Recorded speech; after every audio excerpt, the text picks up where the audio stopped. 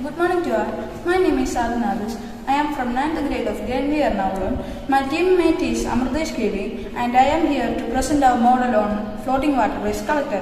In this, we all know that in India, pollution is increasing day by day and marine organisms are being killed every minute.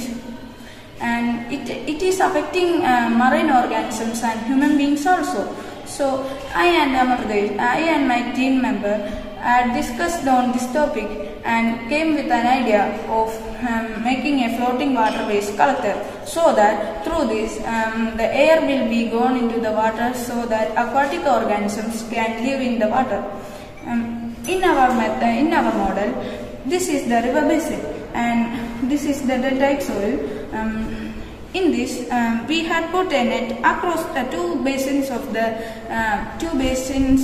river, and the water will be gone through this net.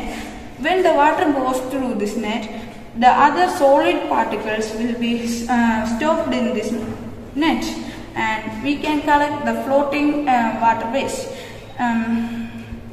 Through this wiper, we can collect it to one river basin, one side of the basin, and it will be gone into the waste classifier, where the waste will be classified into organic and inorganic particles. The organic particles will be gone into manure making building and biogas plant, so that we can make biogas from the biogas plant and manure from the manure plant. The other inorganic materials will be gone into the plastic recycler, where the plastics will be recycled and other inorganic materials will be decomposed. Through this method, we can make some profit, a little profit from the unwanted materials which are thrown in the rivers. The polluted river will be cleaned and the marine organisms will be saved from the threat of pollution.